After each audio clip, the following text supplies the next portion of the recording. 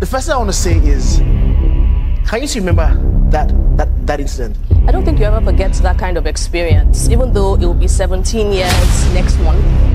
But there are incidents that happen that mark your life forever. On the 29th of October 2006, my life as I knew it changed forever. The newspaper headings, Miracle Girl survives, you know, all of that stuff.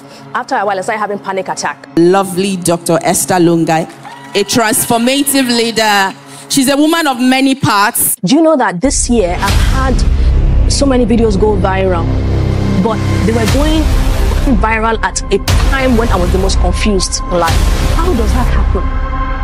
That you are saying words that are liberating people, but you yourself asking God, what are we doing? Where are we? I understand depression.